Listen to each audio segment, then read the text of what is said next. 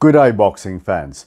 Saturday on ESPN, we're going to see boxing in the best of a Mexican tradition when Luis Alberto Lopez defends his IBF Featherweight World Championship for the fourth time against Angelo Leo, right there in the town where Leo was born, Albuquerque, New Mexico. I think it's going to be a great fight, a great blend of styles. If you're into watching that and breaking down the fight with me, then stick around.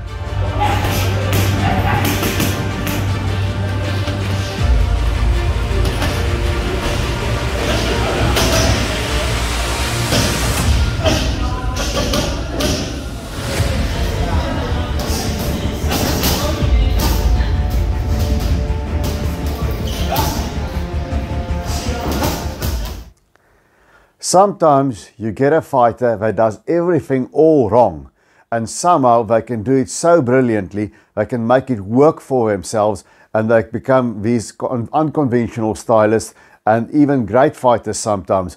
Thinking about Muhammad Ali that carried his hands low, and then of course Naseem Hamed that threw power punches from way out and switch hit and also had his hands all over the place. Not to mention Roy Jones Jr., also a style that you cannot teach a young kid just going into the gym to try and emulate. It takes a special kind of fighter with special sort of reflexes and gifts to make that style work.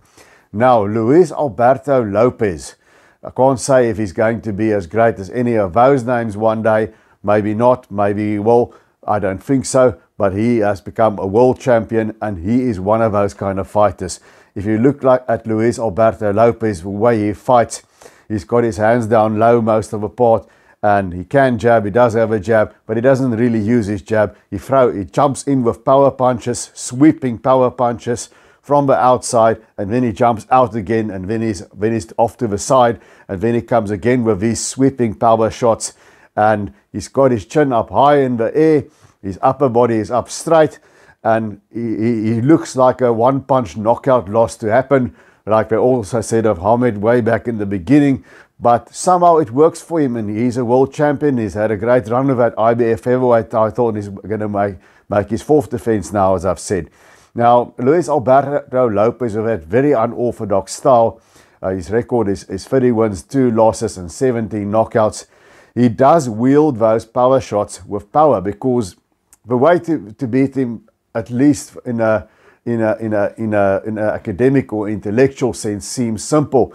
You've got to not give him the room and the space to operate with those sweeping shots. You've got to get straight into his grill, right inside, and you've got to take advantage of his defensive flaws, or you've got to know what he's going to do, where he's going to be before he does it, and you've got to counter him with shorter, more compact punches.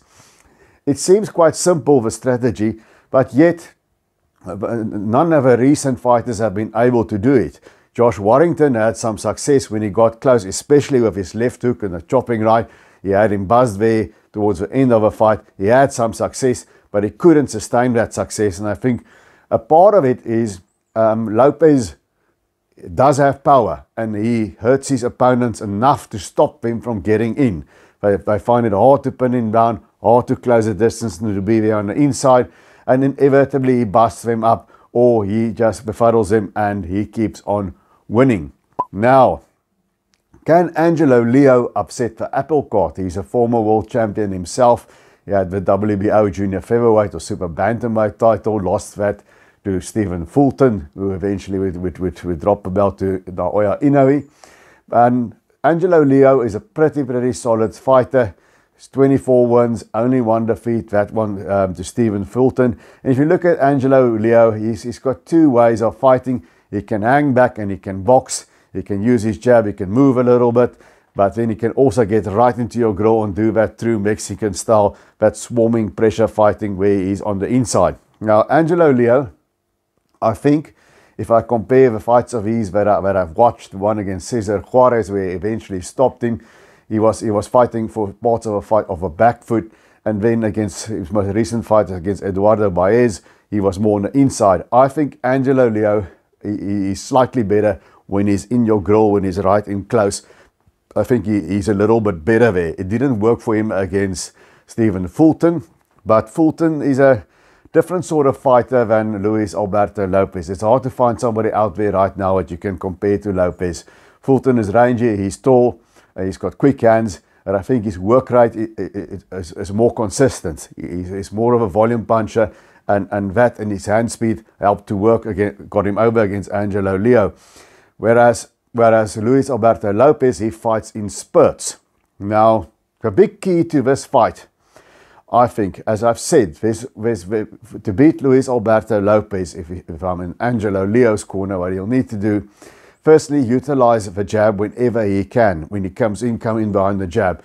Notice Josh Warrington, he popped that jab, and he tagged Lopez a couple of times solidly with it, but he was never consistent with his jab. And of course, that has to do with a lot of what Lopez does.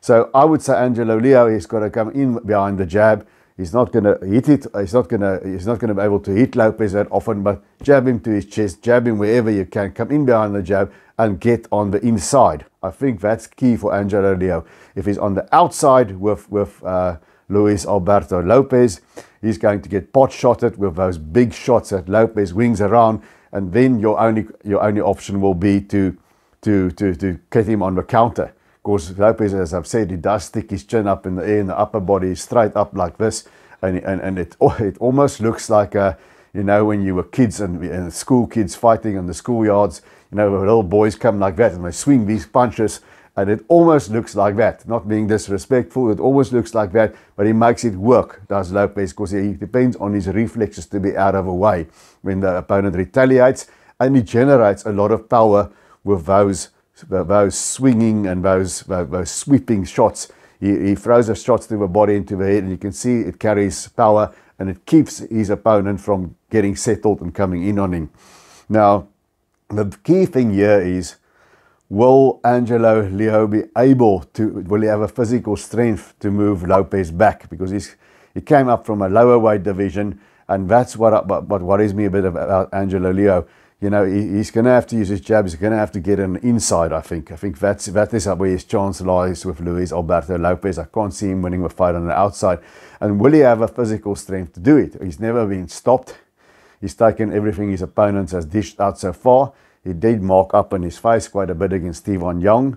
And I think if he can't get on the inside, there's a good chance Luis Alberto Lopez is going to mark up his face and maybe force a TKO or something like that. So Angelo Leo, if he can get on the inside, if he can put Luis Alberto Lopez on the ropes and in the corners, he's got a good inside game. He's got nice compact punches, and I think if he can keep the fight on the inside, Lopez will be in trouble. But ifs and buts, if we were fruit and nuts, we'd all have a Merry Christmas. So can he actually do it? I wonder if he's going to have a physical strength to put Luis Alberto Lopez on the back foot, whether he's going to be able to walk through those power shots that Luis Alberto Lopez throws. If he can, and he can do that, I think Angelo Leo can win this fight. The more compact technique on the inside, that's going to carry the day. But I'm sort of thinking, if I look at Luis Alberto Lopez, he beat Josh Warrington on the road, went back on the road, he knocked out Michael Conlon, and he's beaten the slick boxer and Yoet Gonzalez, and in his last fight against Ryo Abe, the Japanese guy, he fought in that funny looking way, but it's exciting to watch, and eventually he busted up Abe's eye, the Japanese fighter. So I'm just thinking, I think Angelo Leo is going to have his moments. You guys must tell me in the comment section, especially if you guys are sitting there in Mexico. You may know these guys better than me. Who you got, Luis Alberto Lopez or Angelo Leo? How do they win and why do they win?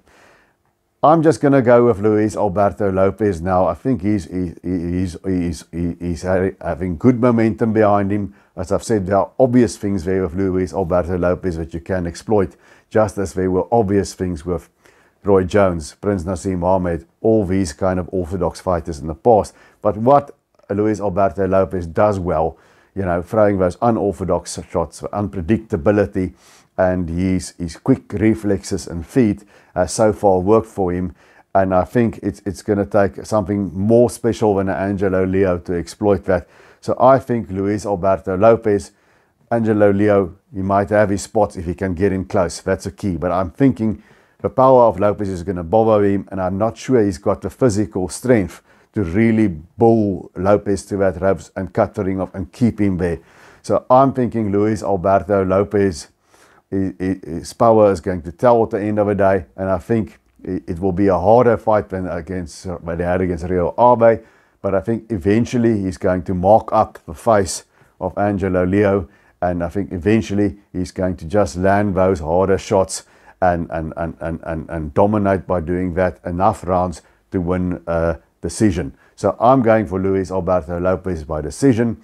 I won't be surprised if he can score a stoppage. But Angelo Leo is a very live dog. One would do well to take him seriously if he can force the real estate, if he can make the fight happen at the distance where he's going to be the best, then he has a very good chance of winning. I just don't see it. Looking at the guys Luis Alberto Lopez has beaten now, I think Angelo Leo hasn't quite been on the same level of opponents, and that's why I'm going for Lopez. Well, that's it, guys. Please remember, if you haven't already, please subscribe. Thank you to all those who did. And until I see you again, remember to keep those hands up.